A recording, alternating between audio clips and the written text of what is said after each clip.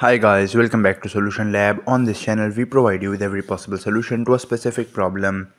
Whether it's a quick fix or a detailed tutorial, we're here to help. So without any further delay or any further ado, let's jump right into the video. So in today's video, I'm gonna show you how to delete Viber call history. It's a pretty basic and easy thing to do, so just follow the guide. First thing first, if you haven't already subscribed to Solution Lab, please consider subscribing and hit that bell icon so you'll get notified from our latest videos. Now if you want to delete your call history on Viber, first of all open up the Viber mobile application, and now at the bottom mid you should be able to find the calls option. Tap on it. As you can see, I don't have any call yet, but if you do have the call, from here you can just simply go in the recents and just hold on the call that you want to delete and simply tap on the option of delete, and that is it. That is how you can delete the call history on Viber. I hope this tutorial was helpful and informative. If it was, please give it a thumbs up and consider subscribing to Solution Lab for more helpful tutorials. If you have any queries or suggestions, just leave them in the comments below. Till then, take care, see you next time.